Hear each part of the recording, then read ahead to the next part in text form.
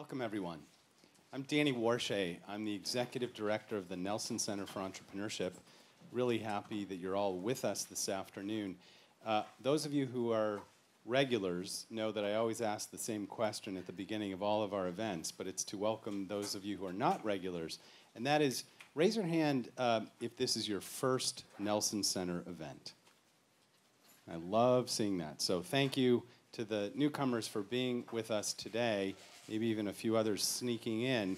But we're really active in reaching out to the broader Brown community. And raise your hand if you're from even beyond Brown, from beyond into the community at large, beyond Brown. Sometimes we have people who are not even affiliated with Brown, and I want to welcome any of those who are you, because we are doing everything related to entrepreneurship that seems to fit and resonate with all corners of the Brown campus and all corners even beyond Brown into Rhode Island. And many of our events are now live streamed, so we have people watching from all over the world, and we have a very active YouTube channel, and so even today's event will be archived there. I think those of you who know us a little bit know that our focus on entrepreneurship is based on a definition which is a structured process for problem solving. And I was describing that a little bit to David a couple of minutes ago, and we're going to see that resonate, I think, throughout David's career, and especially in what he's doing now with his new company, Lyra. We express that throughout three different buckets. We teach courses, we support academic research, that's the curricular side. I see some of my students, current and former, here today, which is nice to welcome you. And then the second is co-curricular, and this is a good representation of our co-curricular activities. Speakers, events, workshops, just like this and many more. And then the third is we like to say we not only motivate you to learn about entrepreneurship, we will empower you to do it. And I see many of you who are involved with that component, that bucket of the Nelson Center as well. That will comprise increasing amounts of grant funding. We run a summer accelerator that I know some of you have participated in or will be participating in called B-Lab. We run a Brown Venture Prize competition which awards $50,000 and which did so a couple weeks ago. And we have a program that awards $50,000 in grant money if you commit to staying here in Rhode Island to run your startup.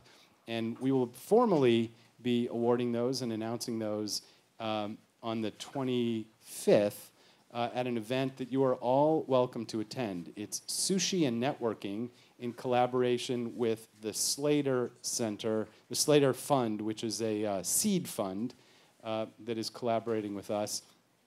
There's information about that. There's information about everything I just described, including a place where you can sign up for our periodic email updates, where you can learn about all these events. And to do that, you can go to entrepreneurship.brown.edu. So that's a little bit about putting this event into context. I want to welcome David here today, back to campus. I was saying that at 12:50, it'll be nostalgic because the bell will ring, and that's nostalgic even for me, who has been involved in Brown for so long. And I will also mention that if you have to leave, I'm not encouraging you to leave, but at 12:50, in time for a 1 o'clock class, we won't be offended. We'll probably pause for a minute and then reconvene a couple minutes later, maybe even in a little bit more intimate setting. And maybe I'll start there. In welcoming you back, I know we're going to talk about a wide range of things, and I'm going to encourage people who are here to listen to you, not only to listen, but to actively participate and ask some questions. And you know my teaching style is to cold call if necessary. I don't think I'll have to resort to that, but I thought I might start by having you think back to your time at Brown as a student. You studied economics and international relations, and I'm sure a host of lots of other things. What do you remember from those days? Whether or not it has anything to do initially with what you're doing now, but what stands out in your mind about your Brown experience? Sure. I think I'm going to stand up if that's okay, because I can't see the faces if I don't, and it's more fun to see. Hopefully people who are actually listening will find out. So first of all, thank you, and thank you all for coming. It's really a pleasure to come back to campus where I had such a wonderful 4 years, and it makes me feel happy to be here. All right, so your question, what I remember from Brown, I'll start with a joke because you were saying the 12:50 bell. I did spend the first, I think, 2 years only taking classes that started at 1. I thought that was like, if you could, why wouldn't you? You know, then you could sleep late. But then I realized that I was missing a lot of important things, so I gave that up my last 2 years. I also remember how nice it is when the sun comes out, so I hope you're all enjoying that sort of feeling that spring has arrived, and it feels very happy. So I think the most important thing I remember from Brown, which has had great resonance for me, I think, throughout what's my life since Brown, is Brown was the place where I really woke up to the idea that learning was interesting for the sake of learning. I think in my life through high school, I did homework because I was told to and because I felt like I was supposed to, and I read because people made me, but I did not spend time actively pursuing knowledge for the sake of it because I found it fun and interesting and stimulating. And why I feel so fortunate for the experience I had for Brown is Brown was the place where I started finding myself at the library or wherever, learning and studying and talking because I was really stimulated and I was curious and I wanted to know and learn and understand things that I didn't grasp.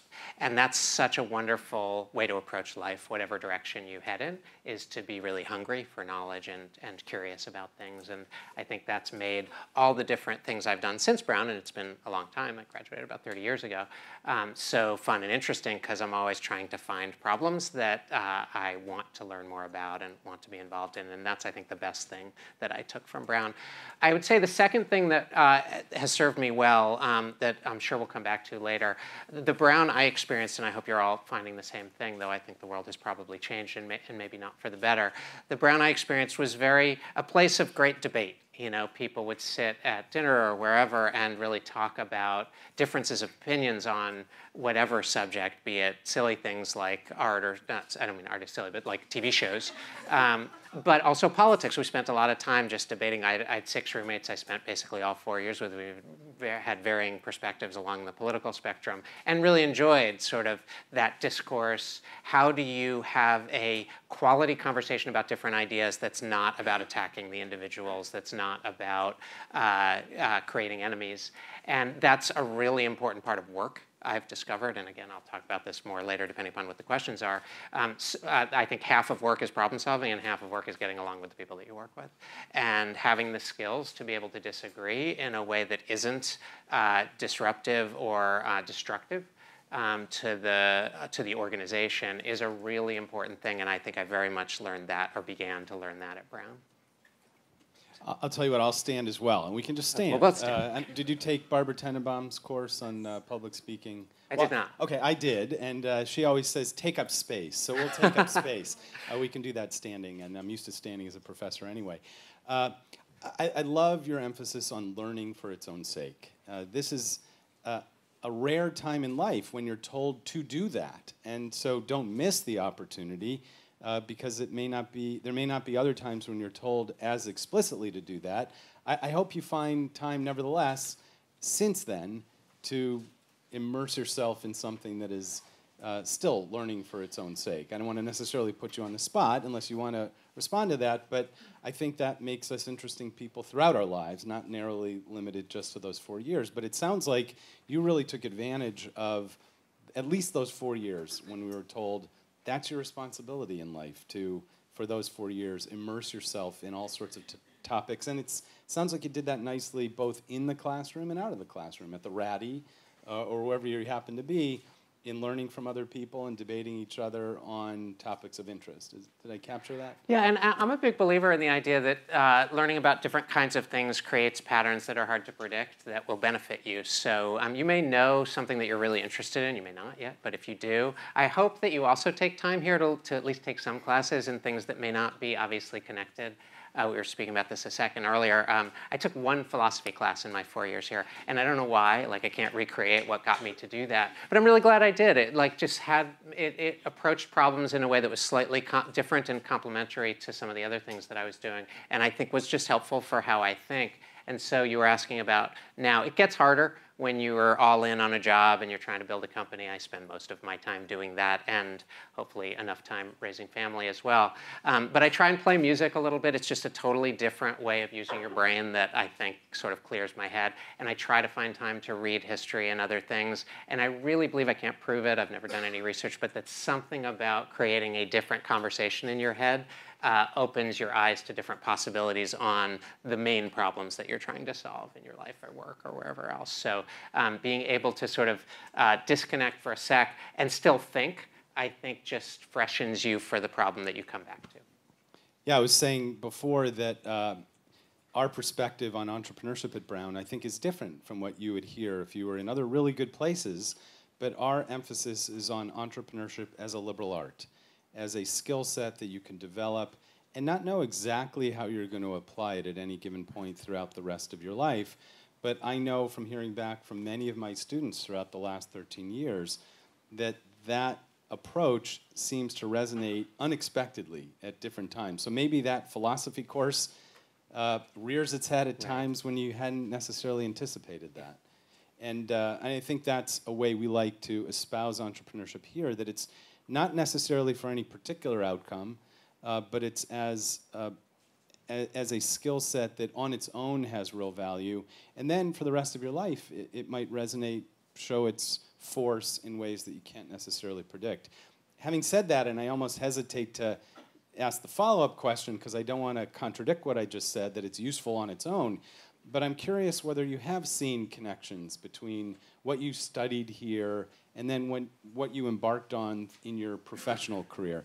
If the answer is no, that's okay, because like, you know, art or philosophy, for its own sake, it was worthwhile. But often when I ask people that, in retrospect, they may not have predicted it, you do see how dots connected, and I'm curious what might some of those have been. Yeah, I think that anything that you learn will help you in other contexts. And so I guess the example I could think of is my senior year at Brown, I wrote a thesis in international relations. So, and I wrote a terrible paper. It was very long. I read it recently, and it's really not very well written, but I enjoyed working on it, about French foreign relations with the United States, which is not something that I have pursued since then.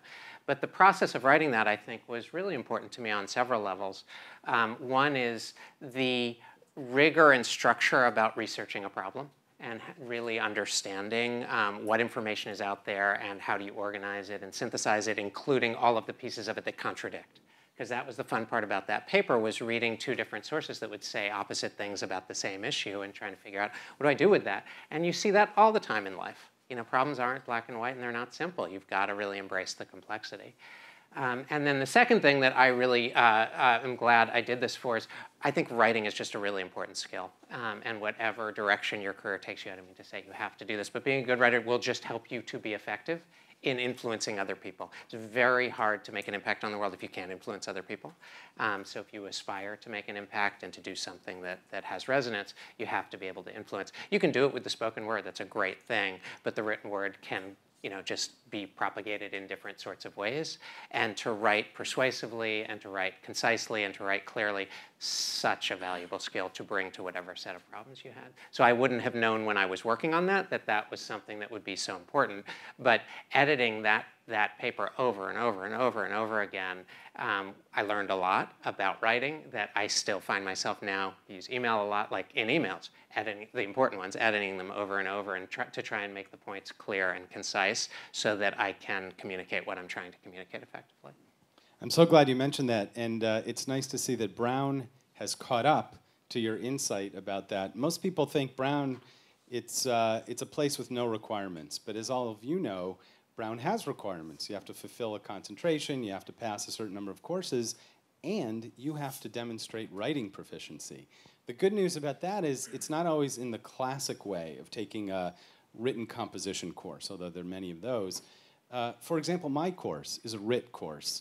It's an entrepreneurship course. You wouldn't think that that's a way to demonstrate writing proficiency, but any of my 1010 students know that you really do have to perfect that skill. And I always use that as an analog for the way we describe what I just did about entrepreneurship as a liberal art, that you developed a writing competency, but I don't think you would describe yourself as a professional writer. In the same way, developing a competency in the skill set we call entrepreneurship doesn't mean that you are necessarily going to project yourself through your career as having a focus on the classic entrepreneurial startup. But nevertheless, you will use writing, as you just attested, in virtually anything you do. And we always say now that you'll use the entrepreneurial process in also anything you do. And that's a good way to link those two through the common element of liberal arts.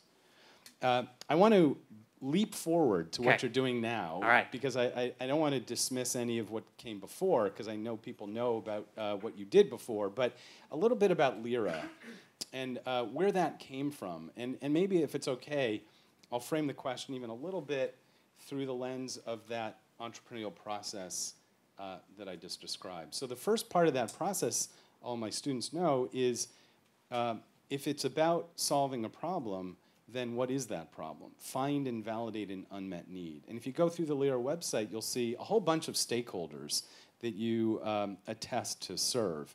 And that must imply that there's lots of different problems that you're looking to solve. But I'm curious, what was the initial spark for this that interested you? What was the problem that you identified? And it may not have persisted. It may not still be the problem you're serving. But what was the initial spark that got you interested in this particular field? Because it may tangentially relate to some of what you had done previously, but it doesn't seem obvious on its face. So I don't even know if that's a fair way to ask the question, but how would you think about it that way? Sure. You can ask the question any way you want. I'll do my best to answer it. Well, let me start by just saying a little bit about what Lyra is, because then maybe the rest of it will flow in. So Lyra is a company that I co-founded 4 years ago that tries to help people find quickly really high-quality mental health care. So if you're struggling with issues of anxiety or depression or substance abuse or related things, rather than feeling like you're kind of on your own to figure out how you might get the right help for what your needs are, Lyra tries to make that really simple and really easy and get you as close to immediately as we can connected to the right care for your needs so you can start getting better. So that's what we do. So the origin for me, I think, very much aligns with what you were describing as the entrepreneurial process. I found myself really interested and curious about this part of the healthcare system and this problem based on, to some degree, some personal experience and some conversations with other people about how poorly this part of the healthcare system worked. And as I started to explore and learn more about it, it felt to me like just one of those things that was so misaligned and I couldn't understand why. You know, you just stumble into these problems that feel like this shouldn't be like this. It shouldn't be so broken. And so the dynamics of the problem I found really interesting were, first of all, just the scope of it. So mental health problems affect about 20% of Americans in any given year. So it's just, there's tens of millions of people you could try to help. That's exciting to me versus working on something smaller. Second of all, the problems finding great care and getting it quickly are widely understood and known. So there's a bunch of problems related just to accessing a professional who might be a good match for your needs. The healthcare networks that most people have tend to struggle to find providers who have availability. You can often find out you can call 10 people and have none of them call you back and say, yes, I can see you in any reasonable time frame. And then the other part that was really interesting to me, I think without this I probably wouldn't have responded the way I did. The quality of care is really quite variable in mental health. There isn't some sort of overriding one way of approaching this problem set. It's still, you can wander through the system for years and get very different approaches to trying to treat the same symptoms. I found that really interesting. In the world that I'd grown up in, and we can talk about this a little bit more early, at a subsequent point if you want, I worked in drug development for a long time where there's a very structured process in proving that you help people. The FDA exists as this gatekeeper, and if you can't get something through the FDA, if you cannot convince them that the drug that you're working on is safe and effective, you cannot sell it to anybody. So there's this sort of rigor to, you know that if your doctor prescribes a drug for you, I can't promise it'll work for you, but it has been studied, or should have been studied, in a population that resembles you, and at least on a population basis, added value was effective and the trade-offs for safety were felt to be positive.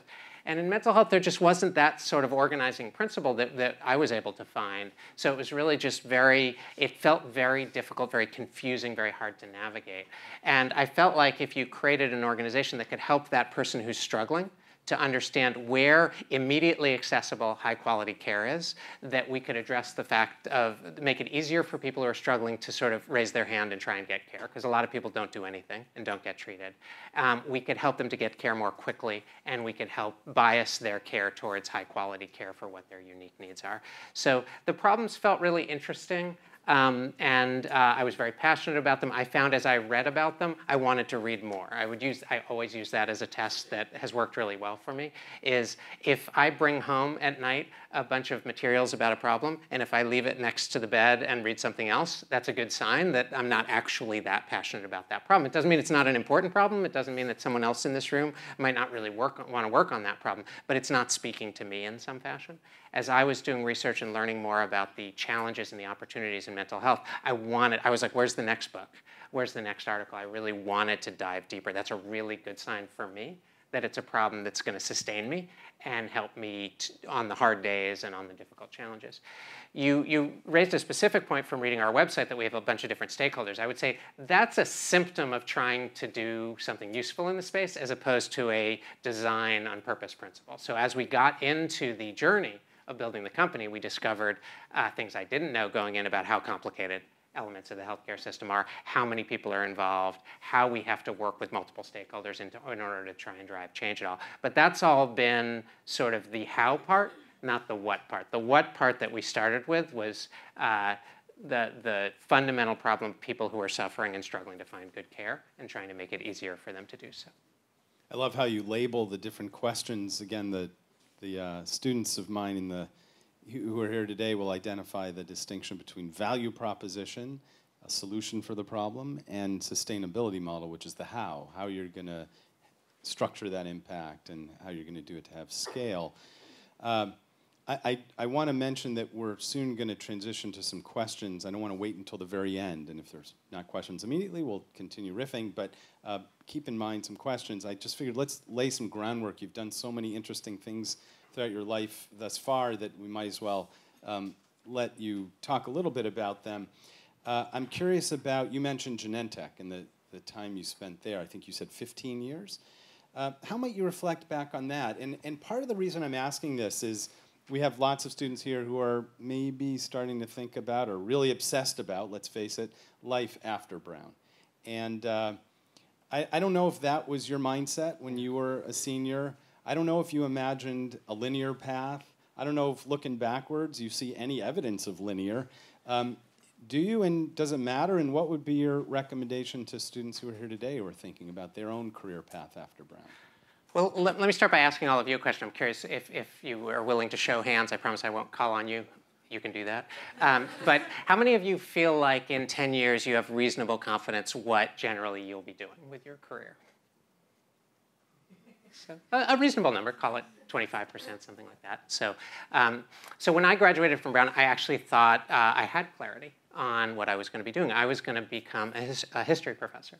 So I told you about my experience writing a thesis. I really enjoyed that. I was fired up by it, and I thought I'd love to do more of that, and that was speaking to me at that time. I ended up applying to schools and all sorts of things. I needed to get it. I hadn't taken all the tests and done the applications when I was at Brown, so I needed to do something for that year in between. I didn't really want to work, to be honest, but I didn't want to live with my mom either, so I got a job, really just so that I could pay rent somewhere and live with some Brown friends, of course. And I ended up getting a job on Wall Street, not because that was what I was necessarily targeting, but because there was a Brown alum who was willing to hire me and pay me, and that was my criteria at that point. And I told him, like, I will work for you for a year, and then I'm going to go back and get my PhD and sort of roll forward. And I ended up actually matriculating. Like on a Friday, I sent in a check, and I told the school I was coming back. And I had one of those very funny weekends that you might have at some point in your life where I just was miserable all weekend. Like I felt physically and emotionally sick, and I just convinced myself that I didn't really want to go back, and that this was my body telling me I was really enjoying my work, and that when I'd visited the schools, I just wasn't sure that it was really the path that was the right one for me. So I canceled the check, and I called back on Monday, and I told the guy, sorry, I'm not coming after all. And then I quit my job on Friday, but luckily over the weekend he had not replaced me. So I went in on Monday, and I said, forget that conversation ever happened. And I stayed for a couple more years. And one of the reasons I tell the story is because I do think that my personal journey has been filled with serendipity. I couldn't have, any of the moves I've made, and I'll tell you a little about them because maybe it'll help frame up questions, I wouldn't have known was coming until it came. Until it was like put in front of me. I didn't know I was going to do that next. And I've never really had a master plan. That does not mean you shouldn't. I'm not trying to say there's anything wrong with planning. It's just the way I kind of am. Same way when I took exams at Brown, I started studying the day before. Like I don't get organized like that. But that's worked for me. And I've had a really fun and interesting career that I've enjoyed. So at any rate, my first job after deciding I wasn't going to go back and get a PhD in history, I was a research analyst at an investment bank on Wall Street. I didn't really like that job very much. I'm happy to talk about it if people have questions. It just didn't stimulate me as much as I thought something else might. But I did learn, and I'm glad that I did it from that standpoint. And I had the good fortune that one day, one of the companies that we covered, a biotech company called Genentech in the Bay Area, in San Francisco area, called me, and I had known the company because we had a relationship with them from the job I had, and they offered me a job. And I was really excited to try working at a company that had really inspired me based on the interactions I'd had. Again, I'm happy to talk about Genentech, but I won't for the moment. I did a bunch of different things there, all of which were random. So no job I had 4 different jobs in 15 years in different groups. I worked in business development and product development and manufacturing and finance. None of them were planned. Every one of them was one day someone said, we could use you over here. And I said, okay, if that's where you want me, I'll go there now. And I got to learn a bunch of different things. I'm not really very deep at anything because I've bounced around a lot, but I've had a lot of breadth in my career, which has been fun and stimulating. And again, I don't advocate for. Some people really want to go deep in one thing, but it's worked for me to not do that so far. So I stayed there for a really long time. I loved it. I would have probably expected to spend my entire career there. But one day the company got bought. I shouldn't say one day. Like it was a year battle. It was a hostile situation that I was in the middle of. So it was really fun and interesting, but did not end the way I was imagining. So we spent a year trying to prevent this acquisition from happening. And ultimately it did happen. And that's, of course, fine. But it did mean that I was not going to be there for the rest of I was the first person fired after the deal closed. So, so I needed a new job, and literally just total coincidence that Facebook had decided to let go its chief financial officer like the same day that the Genentech acquisition closed. So it was like they were both in the news at the same time. And Facebook called me, and I really, again, you can ask me questions if you find this interesting, but I didn't take it seriously because I didn't really know what Facebook was, but one thing led to another, and I got excited about that, and I went and worked there for about 5 years, which was a really interesting experience I'm very glad I had. And then got what one might describe as the entrepreneurial bug, except it wouldn't apply in your criteria, because under your criteria, I was an entrepreneur from the day I graduated. I was trying to solve problems. I was trying to be thoughtful. And I like your criteria more than thinking of entrepreneurship as just the starting of a company. But at any rate, having worked in various environments, I got excited about a problem and an opportunity to build a company, and I started Lyra from there. And all of those, there's like more I can tell about any of those things. I just want to give you enough context that if any of that interests you, you can sort of ask me to go deeper, and I'd be happy to. I think what's exciting, and maybe even some of you have this pattern recognition, but I certainly do by the pleasure of being in this seat or non-seat, whenever we have guests like you come to campus, is your story sounds very Brown.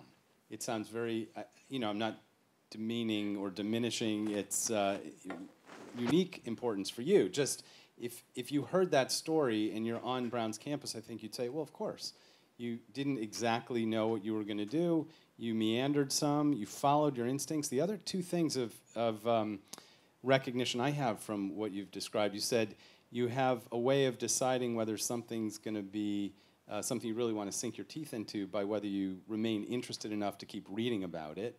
And that's a really good signal, it sounds, for you. Not necessarily everybody's signal, but you're pretty well attuned to a signal that works well for you. And the other was paying attention to that discomfort you had over that fateful weekend when you decided to cancel the check and not get a PhD in history. And that may have been not that you don't like history, but the recognition that you don't want to go really deep into something. If you're going to get a PhD in history, you would have spent, I don't know, 6 years researching something better than anybody in the world and writing something that would have had a lot of depth to it and not nearly the breadth. And I think breadth is something that, again, is often an outcome of a liberal arts curriculum where you know lots of things, you're not an expert per se in any of them, and then you find how you're going to apply them throughout your life. And so again, to me, you're part of the Brown Club in that way, and not uniquely Brown, but I don't think anybody would hear your story and say, well, that's weird.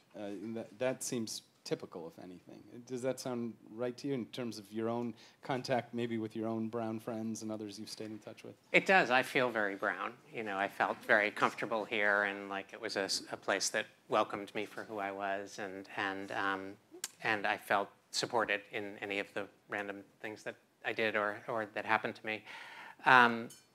I do think the only thing I'd say, though, is that I definitely have friends who've chosen career paths that are all about depth. You know, they are like deeply experts in an important area, be it, you know, the security infrastructure and computer science or whatever else, and they add a ton of value to the world, and like that's a totally cool way to go, and some of them went to Brown. So I can see that happening as well. I do think the liberal arts education does accommodate a way of thinking that you can apply in lots of different areas. I appreciate that clarification, because I probably admit I've got my own bias, because I think I can relate to your approach of knowing lots of things and not necessarily being an expert per se. I think you're probably also not being completely honest about your own expertise. You clearly have depth in lots of areas, and it may not be something that occurs to all of us who feel like we're more generalists, but you were the CFO of Facebook, so you clearly had to have some depth. You wouldn't have risen to the you wouldn't have risen through the ranks at Genentech if you weren't recognized for having increasing amounts of depth. So maybe you earn that depth, you experience it over the course of a career. I'm not sure. Certainly, my depth is not zero. Right. But I would also say on any area I've worked in, someone knows a lot more than me because they've worked on it for many more years. Yeah, and it sounds like that's fine. Yeah. Right. I'll tell you what, why don't we see if there's any burning questions, and we'll just see where this takes us. We've covered some of the landscape, and yeah. I'll tell you what, you mind speaking into the mic? I just had a question specifically on like the whole depth versus breadth thing. So, you were saying that the idea that people will always know like more than you is something that was always like seen in the different companies and initiatives that you went to. So at any point in like your journey of going to different companies and working there, did you ever like feel that like you wanted to learn more and you wanted to like also be as knowledgeable as the other people around you? And was there like any kind of disadvantage that you felt like not having that depth? Yeah. I think the answer is yes on every part of the question. So I think there have been mistakes that I made that I can look back on and say if I'd been deeper, more knowledgeable about something, I might have solved a problem differently and better. So I think that there are many moments where depth would have been helpful.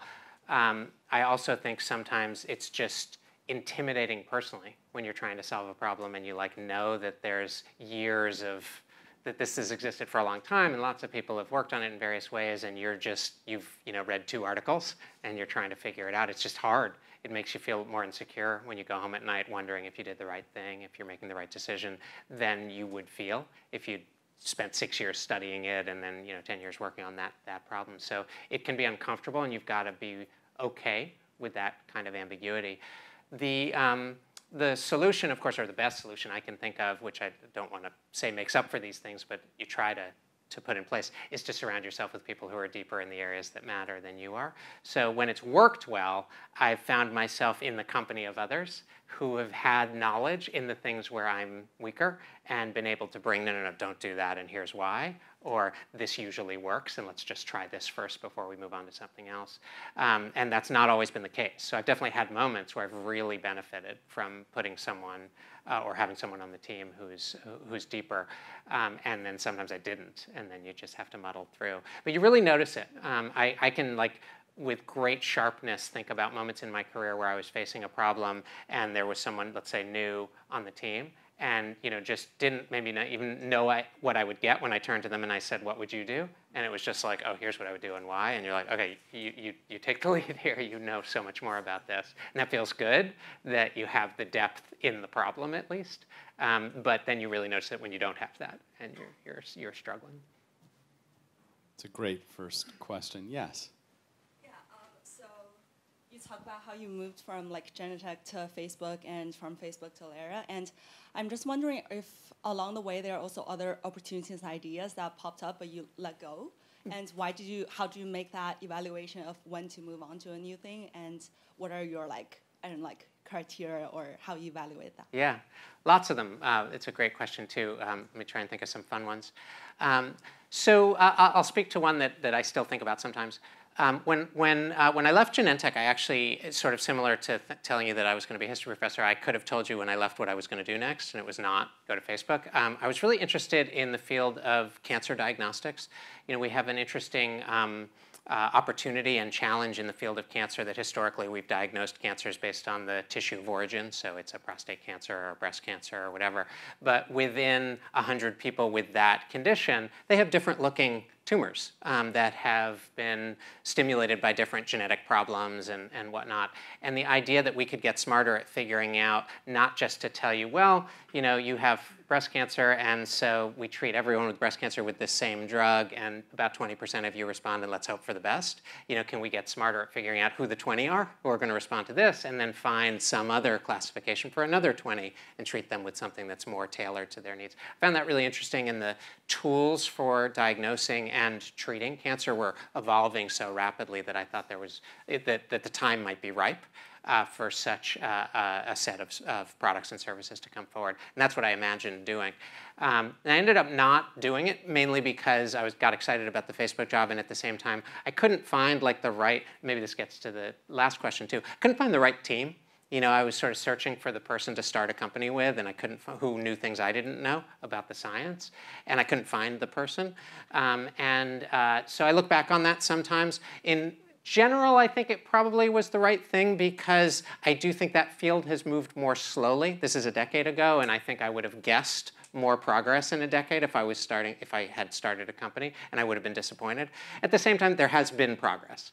So the society has added value to that question, that diagnosis, that treatment, and it would have been fun to be a part of that. So, but I think in aggregate, I would have, if I'd started in 2009 a company in that area, I would have been making a bet in terms of more rapid progress than we've seen thus far. So that would be an example. There are others along the way, but I think one of the nice things about, or a good mindset about life, is to not focus on the stuff that you didn't end up doing. Because I'm not the kind of person who believes there's one path. I think everybody in this room can be happy and productive and contribute in multiple ways. So as long as you find one that you feel pretty good about, if you find one that you don't feel good about, then most certainly change it. But if you find one you feel pretty good about, I wouldn't worry about the ones you didn't do, because I think that's really the best you can ask for.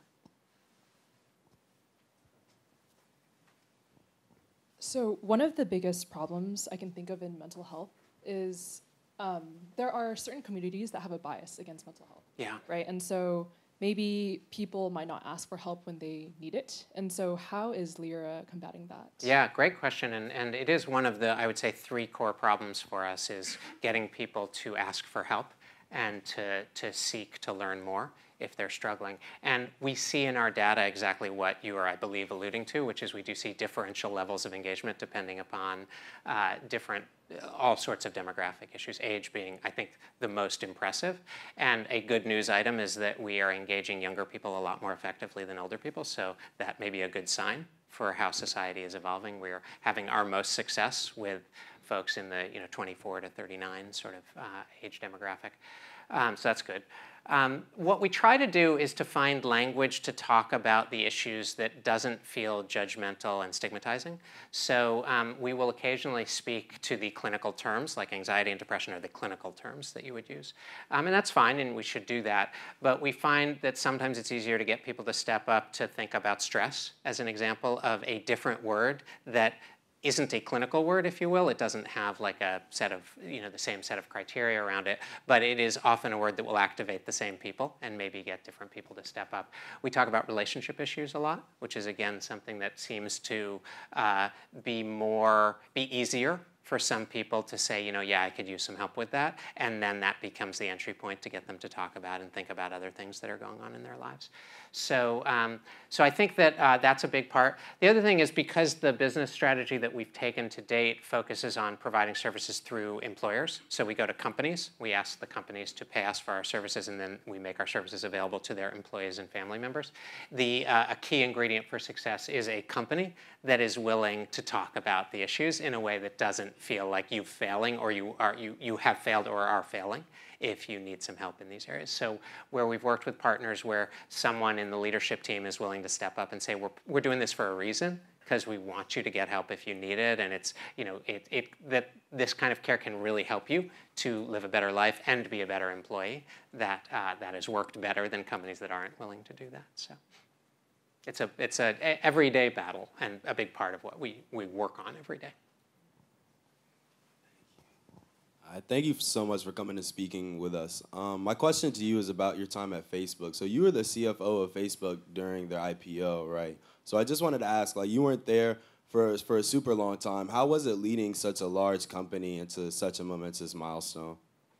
Yeah, I really was fortunate for the experience that I had at Facebook. When I joined the company, it was, I don't remember exactly, but probably about 800 people. And by the time I left, it was certainly more than 10,000. I don't remember that number either, but it was big. And so just getting to see that kind of growth is really fun from a business standpoint, to see the kinds of challenges and opportunities that come as you scale. But I think probably most important, it's a really special place in my mind. I really enjoyed the people that I worked with. They're super passionate about what they do, really trying to do the right thing when faced with what I view as very hard problems that don't have easy solutions, and they don't always get what I would view as the credit they deserve for really trying to solve hard things as best they can. And I really enjoyed getting to watch that and hear about it. The other thing that really inspired me about Facebook was it was the first place I'd worked where I got to see what it looks like when people believe that if you apply enough, good intent, software, and data, you can solve any problem in the world. And it's not always true, right? Or it's not true easily. There are problems that actually take a long time and where we don't know how to solve them. But Facebook's not the kind of place that is daunted by hard problems, believing that we'll just need to put more people on, we'll need to work on it for longer, and we will ultimately, do something of value. And that, I don't think I would have had the courage to start Lyra and to imagine trying to use software and data to solve or to improve a very difficult area of the healthcare system if I hadn't been surrounded by that excitement and optimism that I got to see at Facebook every day.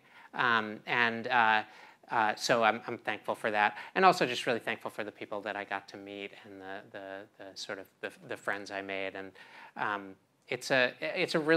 think it's a really special company. And if you get a chance at some point in your journey to work at a place that's like right on the cusp of something that's clearly really important, it brings an energy and it's like a magnet for conversation to it that's really fun to be in the middle of.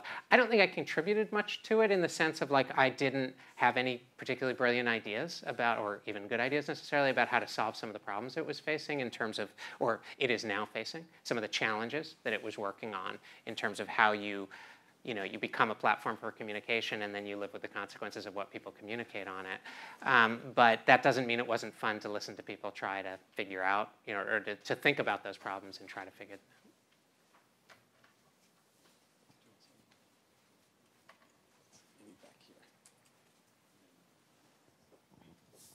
out. I just wanted to ask, you say you really liked your work, you really kind of kept that entrepreneurial spirit, really seems since you left Brown. And you talked a little bit about how idea is good when you really want to work on it. But I was just curious, how your maybe environment has played into that. It seems like, you know, a few of the companies you worked at may not have been typically like an entrepreneurial company, something maybe like, you know, working at Wall Street. I don't know if that was like what you would think of an entrepreneurial company. So kind of how you've kind of kept with that spirit and really interested in your work, even if the environment may or may not have helped that. Yeah, one of the nice things I think about you know, what happens over the course of one's career as you move around a bit is you get to work in different environments and you get to see the differences and you get to start to be smarter about what you like and don't like and what kind of environment you feel like you can thrive in. And I do think another thing that Brown was a starting point for me that I didn't say earlier in answering your question is I think that so much of life is a journey in learning about yourself and learning about not just what kind of problems you like, but what kind of environments you're comfortable in and you can thrive in. And I don't think there's a right answer for everybody. Like, we're different. It's what makes the world fun, is we have, you know, differences of opinion and style and other sorts of things about where we'll do our best work. And so each of the places I've worked has had a different environment. And every one of them had some good things and some bad things. So at each place, good things and bad things for me. At each place I've gotten to see a little bit of, you know, I really like this project or this conversation or whatever. I feel really comfortable in it. I feel excited by it. But at every job I've ever had, there's also been like, I don't love this conversation. It doesn't make me feel really good. I don't want to be a part of it. If I could avoid it, I would. And as you learn about that, you can try and bias the next environment for more of the stuff you like and less of the stuff that you don't. So I'll riff on this just for a second longer, and then I'm happy to be more specific if people find it interesting. There's very different kinds of problems at every company. There's problems that range from, one example would be like from the more tangible, like it's clearly solvable. It's just a question of how are we going to solve it. Like, we need to staff a phone line 24/7 to answer these kinds of calls. This is doable. The world has done it before. But there's a lot of questions. How are we going to do it, and where, and, you know, and how are we going to staff it, and what technology will we use? But it's like tangible, clear problems. And then there's problems that are much more abstract, and you don't even know if they're solvable at all, where you're trying to like invent something that the world has never seen before. And I think people are drawn to different kinds of problems over that kind of continuum. And I would say that whatever jobs you guys end up working in, you'll discover that you find yourself in both kinds of conversations. And learning a little bit about yourself, which kinds of problems you like. You know, which meeting do you wish ran longer, and which one are you checking your watch and hoping to leave? And then you can try and bias the next environment or the next job or whatever so that you spend more of your time on the kinds of problems that appeal to you. So I think that there's no right and wrong in the environments I've been in, but they're different. And just learning about yourself and where you feel most excited to spend 8, 10, however many hours each day is part of what each job should be about for you, so that as you become not 20 but 30 and ultimately 40 and beyond, you're spending more and more of your time in a fashion you're excited about. It's hard to do that in your first job out of college, one, because you won't have an infinite choice, and two, because honestly, I think you are very special if you know yourself well enough at this age to really know where you'll thrive. I did not. So it took me time to sort that out. But you can try to guess at it a little bit, and certainly I wouldn't discourage that. I just don't set the expectation that, like, if you don't get it right in your first job, you're behind the 8 ball. You're not. It's a journey, and it takes time. Hi, thank you for coming. I have 2 questions I want to ask. So the first is, at what point did you decide to do work on Lyra full time? And the second one is, you know, you talked about half of work is getting along with people. So if you could talk more about that, and like if maybe your leadership style has changed over time or for your different roles. Yeah. So the first question on Lyra, it wasn't one of those things where I wasn't thinking about it and then one moment I was all in. It was, you know, like a bit of a, I started thinking about it, I started thinking about it more, and I started talking to people. I would be scheduling time every week to meet with someone who was doing something in the field to get their opinion, ask them questions, and sort of get more and more excited. And then I do remember the moment I would point to. It's just hard to describe why it was the moment, but I was at a coffee shop in Burlingame, which is the town next to where I live, with 2 other people who I was talking to about this, and they basically just put on the table, let's stop talking, let's just do this. Like, let's make this moment the founding of this company. And I looked back at them and I was, yeah, I agree, let's do it. And so we shook hands, and Lyra was born, if you will. It had a different name, the first of many. So when I say Lyra was born, it was born with a different name. But that was when I decided I'm going to do this. I'm excited. I know enough. I'm ready. And their enthusiasm was helpful. I am super fortunate to have co-founders who I think are terrific and have sustained me through difficult moments. So without them, I don't know if I would have gotten there by that moment, but I was lucky to have them. And then your second question was, say it again, I'm sorry. Oh, you said half of work is getting Getting along with people, sure. That's impacted your leadership. Yeah. Yeah.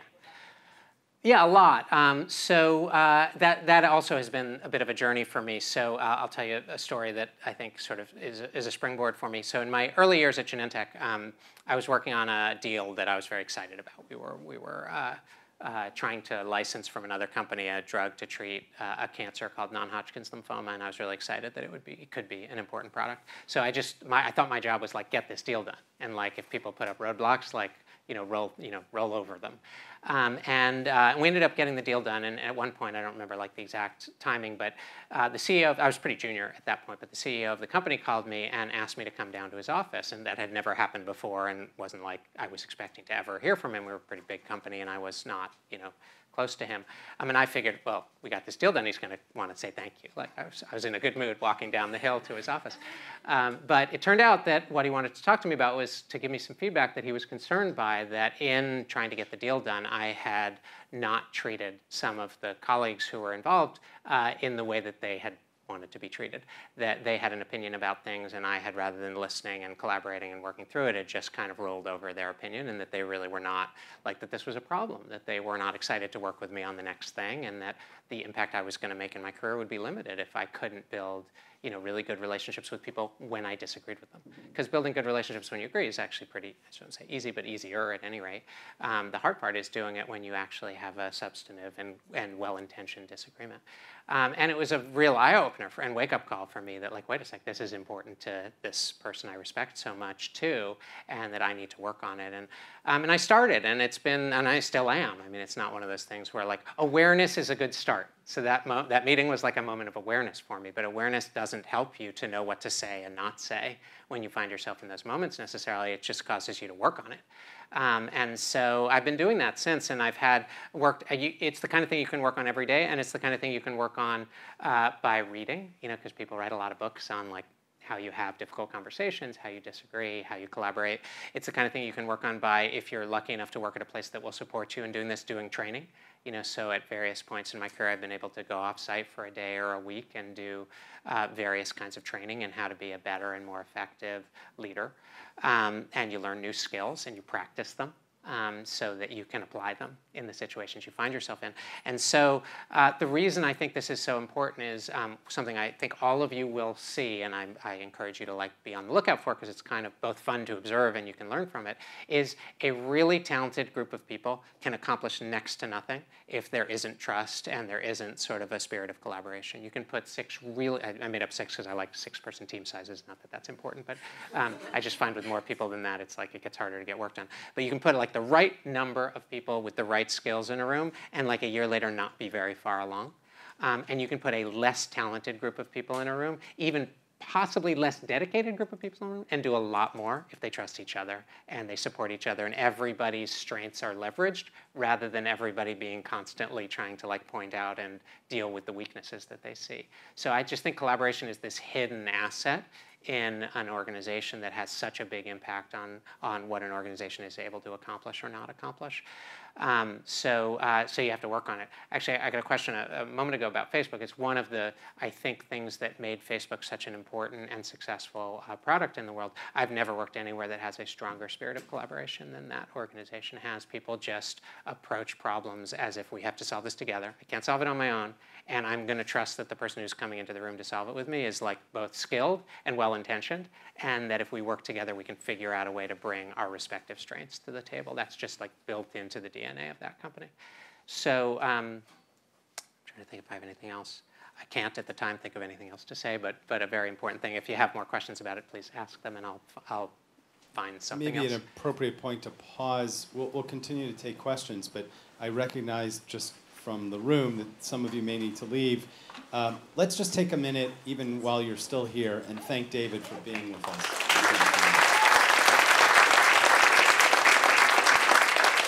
I will thank him again at the real end, but if you have to leave, by all means, feel free. We'll just take a second. I don't want to encourage you to leave, but and then if you're staying, just move up so we could see you and hear from you a little bit more intimate, formal. But were there other questions? Yes. Oh, hi. The closer everybody gets, the more likely I'll sit, because then I can still see everybody. So. Get closer, we'll sit. Hi, Hi. Thank you so much. This has been really great. Yeah, I was just wondering how you and Lyra plan to like navigate that tricky relationship between like a company's, especially like a Silicon Valley startups, like relationship between its social and commercial goals. Yeah. Like, especially now, like there's maybe some growing disillusionment between like Silicon Valley's stated goals, like of trying to, you know, solve problems that are real in the world, but also actually maybe profiting off them. So yeah. Yeah, I will stand up. But I love this question because I think it's a really important one and a really hard one.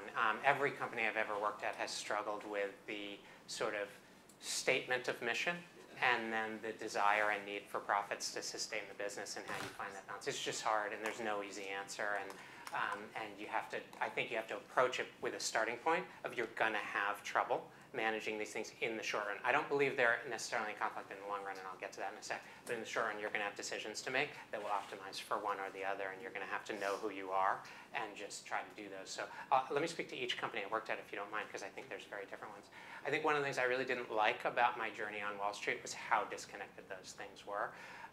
We really would sort of pretend that we cared about our clients' interests, but like that was not what drove that business. It was really there was a lot of make-believe in terms of the products we were building and who they were actually good for.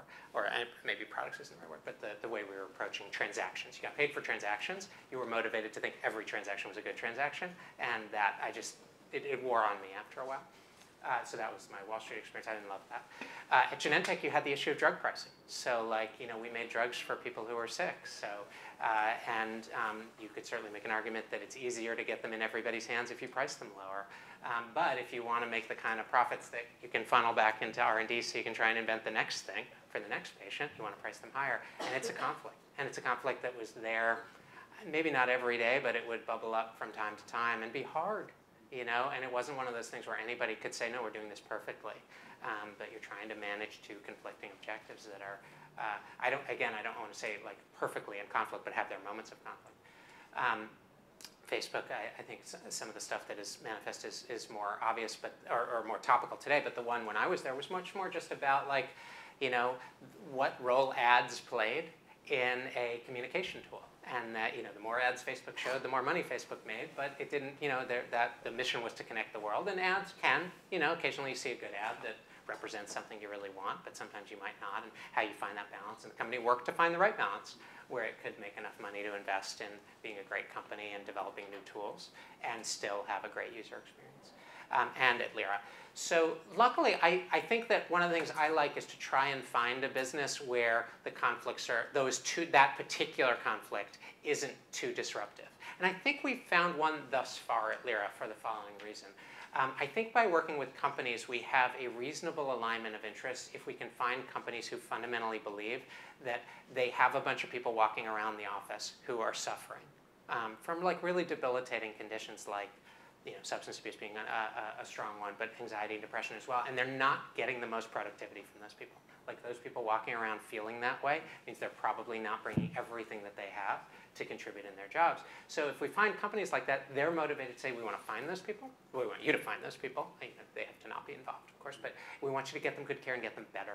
And then the company's motivated to do it. That's what our mission is. It all kind of jives and aligns. And for us, the manifestation of that we have not figured out yet, but it's at least something we aspire to, and we're young enough in our journey that we could still imagine it happening, is the kinds of business models where, for example, we would get paid based on the number of people we help. So a lot of healthcare models historically have been fee-for-service, so you get paid based on the amount of service you provide. So you are motivated to do as many of the procedures or transactions or visits or whatever as you can fit into a day, because that's how you maximize your bottom line. And you will then, even a well-intentioned person, and most people in healthcare are well-intentioned or they would have chosen to do something else, but even a well-intentioned person can find that motivation in the gray area to be like, yeah, well, this person does need that, and it's probably the right thing. You know, you create the opportunity for bias in a certain direction.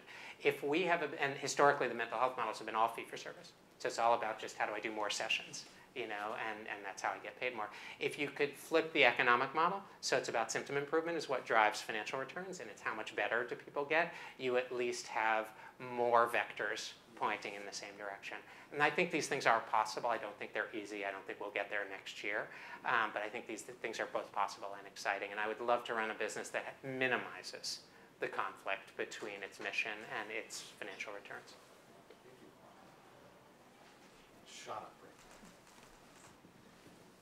I've read a lot about VR being used in healthcare, and I'm curious for your thoughts on like VR's kind of influence in the mental health space, and also if you kind of like see that as a potential mode with Lyra.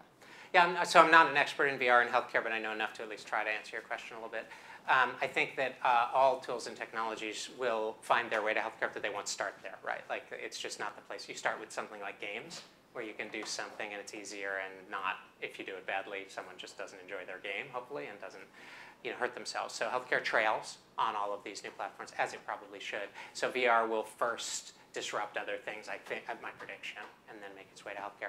But you could certainly imagine the opportunity to take people who are experts in something and make it easier for them to help patients who are not right next to them by using technology. And VR would be a powerful way to help someone who is like the world expert in some very rare and nuanced, let's say, surgery, to be able to perform that surgery successfully on someone who they may not be in the same room as, and that's really exciting. And there's other opportunities to use VR like that.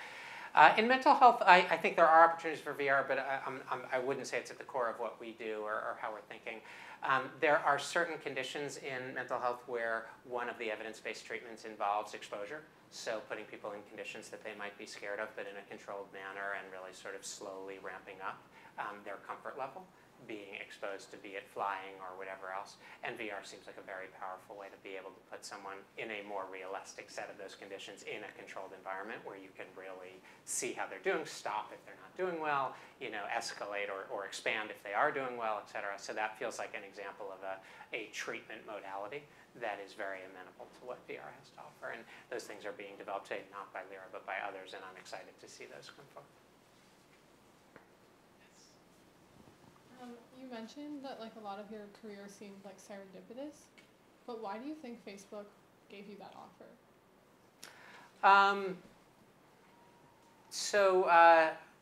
I think that it's hard for me to say because they did it, but I think based on what I know of the conversation, two things that I think appealed to them. So one was at the time that Facebook was a smaller company but aspired to be a bigger one.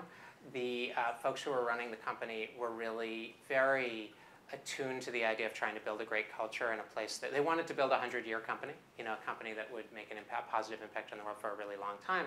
And they felt, and I agree with this, that the way to do that is to attract a great workforce, put them in an environment where they can be really productive, and that culture is an important part of that.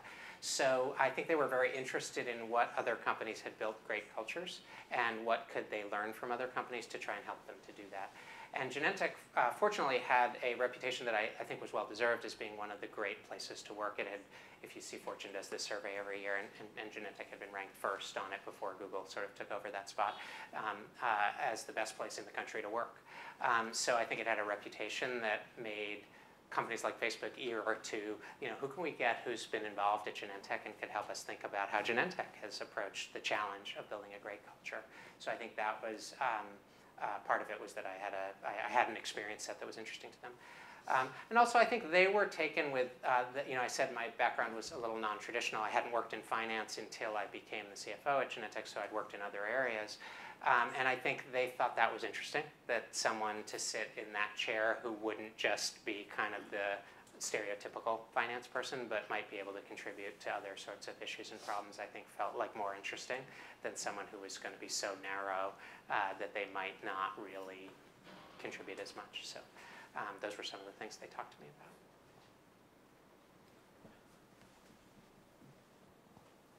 So I realize I'm kind of setting up a false dichotomy, but in Lyra, how do you kind of differentiate between what is a business challenge and what's more of like a clinical challenge? And how do you decide which ones are feasible to kind of tackle is the first part. And the second part is you alluded to data earlier. So what are some ways in which you're using data to improve and refine the product that you're offering? I don't think it's a false dichotomy. I think it's an important question, and it's a real question. So we're trying to run a business, and we're trying to care for people. So I'll give you the sort of administrative answer first, but I think it frames the question. So we actually have two entities at Lyra. There's a business entity whose job is to develop technology and relationships with other companies, and then we have a clinical entity that I don't run.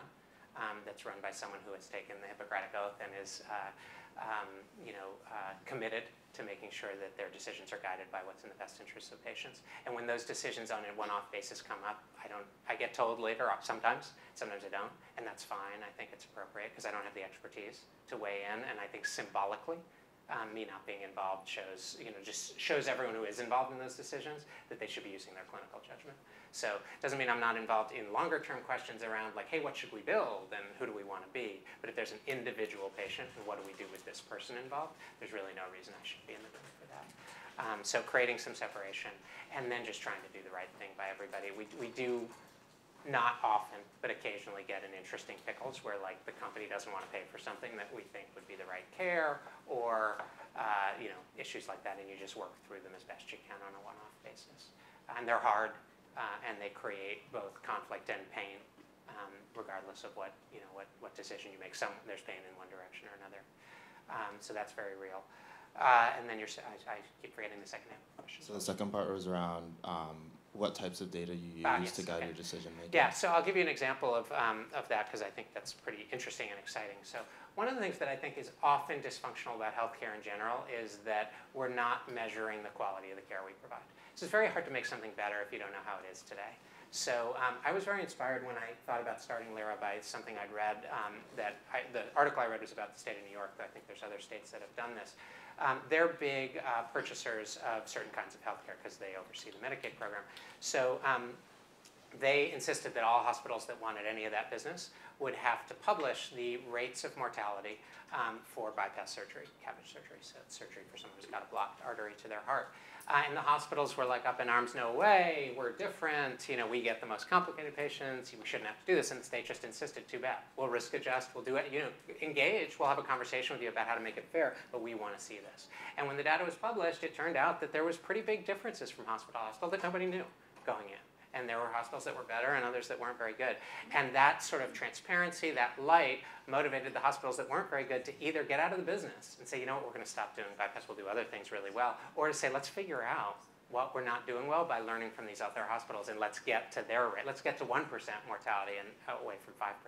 There's a wonderful story of how knowledge and transparency can lead to improvement and better outcomes. In mental health, generally, people are treated for conditions and there is no measurement of whether or not they improved, which leaves you, if it's your turn to get care, without a source of knowledge about okay, there's 100 providers in my community, which one should I see? Maybe you can find someone who's seen one of them before and you can ask them, but word of mouth is not a very scalable approach in general. It's a particularly bad approach in mental health because you don't know which ones of your friends, generally, have gotten care, and they may not want to talk about it. So, and they may not even know what good, whether they got good care or not, because it doesn't have to be very subjective, but sometimes it is.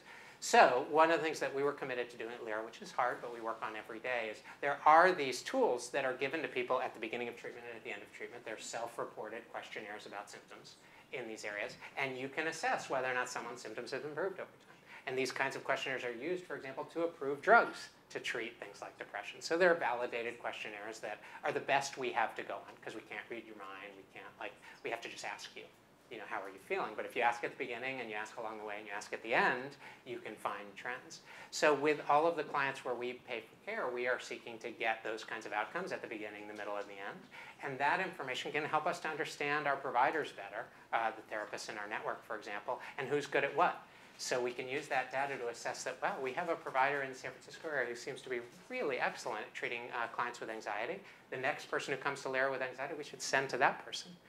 We may have other clients that are struggling to deliver those kinds of outcomes, but maybe are really good at some other condition. and we should send the right kind of client to them. And of course, when I say this, we're not all doing this manually. We are teaching the machines to learn how to assess those signals and then to change the algorithms so that we're matching people immediately to the kind of provider who has demonstrated success for people with the kinds of symptoms that that person has. So that is, it's like, one of the things I like about it is it's simple, or I hope it feels simple to all of you. I hope you're all sitting there like, duh, why wouldn't you do that? And yet, to my knowledge, we are the only company in the mental health system doing that. So it just speaks to how far behind healthcare often is on what are seemingly simple kinds of technology and data interventions. Let's take one more question. Can you pass the mic back? And then we can, if you have the interest, we'll see if we can do things really informally. But let's make this the last more formal question. That's a lot of pressure. Yeah. Yeah, no, I think it's just a little bit going off of that. I'm just wondering, you talked a little bit about like the supply issue within mental health and maybe people not being seen for 30 days out. And I've heard a lot about this shortage of the correct talent. So I just wondered if you could talk a little bit more about how you guys said, okay, we're going to solve that problem, and what have the biggest issues been along the way of, okay, you want to have immediate care, and what you've done to be able to bring that instead of other people on the way. Yeah, let me talk about the access part, because it's, I think, the easiest to conceptualize. Again, when I describe my solution, you will, I hope, be like, duh, and yet again, I think we're the only company doing this. So if you were to seek mental health today in the Providence area, I would submit that it is likely that there is some provider who is able to see you in the next week. But your challenge, if you need to find them, is that any place you would go to search for providers will give you hundreds of them, and you have a needle in the haystack problem. Someone on that list will see you. You don't know which one. So you can call, I know what a lot of people do because they don't understand the problem, they just call one. They wait a week to get called back and told that they won't see you, and you're like, okay, I wasted a week and I'm nowhere, and then you call two, and ultimately you call 10 at a time until, with the hope that someone will call you back. So it's really frustrating to find that capacity that is available. What we've done with our providers as best we can, I'm going to exaggerate this a little bit just to make the problem sound easier, because I don't mean to mislead so much as to excite you about the possibility, is to try and get all of our providers to connect their calendars with us so we can see who has openings in the next couple of weeks. And if you do a search through Lyra, we're not going to surface for you 100 providers and say good luck. We're going to surface for you 10 providers. But all 10 of those should have some availability in the next couple of weeks, with the idea being that your schedule is hard too. So we can't, we don't know when you're free necessarily. So we need to give you enough choice of people who have some availability that if one person is only available next Thursday and you're traveling, you need to look at the second one. And ideally, you can look at all those calendars online. So you don't have to call 10 people, you just sort of flip through the calendars and you're like, that one has a spot that's convenient for me. And you, 2 minutes into your search, have an appointment, as opposed to 2 months in or whatever else, having invested so much time that you're feeling exhausted by the process. This should be quick and easy and light. So again, it's a data problem. It's a different data problem than the one I described. Is can we assemble information about availability that surfaces the needles and doesn't show you the rest of the haystack? That's a good place to end, at least the formal part. If entrepreneurship, the way we think about it, is a structured process for problem solving, that's a really good example of one. And maybe it is duh to lots of folks who live with Google Calendars since they were born. But for those who are a little bit older, it seems like a pretty nice breakthrough. We still have about half our price, and this is why we haven't solved the problem as extensively as we'd like, though we're very proud of what we built, don't get me wrong, but we do have about, I don't remember the number, but maybe it's a quarter of our providers do pen and pencil calendar, and it's very hard to integrate electronically with a pen and pencil calendar. We have not figured out how to do that, so we have a different strategy for them that works less well, but at least most of our providers use either Google Calendar or some other system like it that we can read, that if they let us, of course, we can't read it for starters, but if they're willing to let us integrate, we can read their calendar. So before we thank David for a final time, I want to sneak in 2 quick plugs. One, again, is for the event with Slater next Thursday, the 25th. It's the sushi networking event where we're going to be announcing the Brown Venture Founders Awards. The other is, some of you may have heard the rumor that we are moving into a new space for the Nelson Center. I know all of you describe it as the Shake Shack building. Our mission is to have that be flipped and have you describe it as the Nelson Center's building with the Shake Shack on the first floor. We will be moving in 2 weeks. And in the first week of May 6th and scattered around those times, we'll be having study breaks in preparation for exams in that new building. And so we will feed you, we will show you our new digs, and we want to welcome you to those events.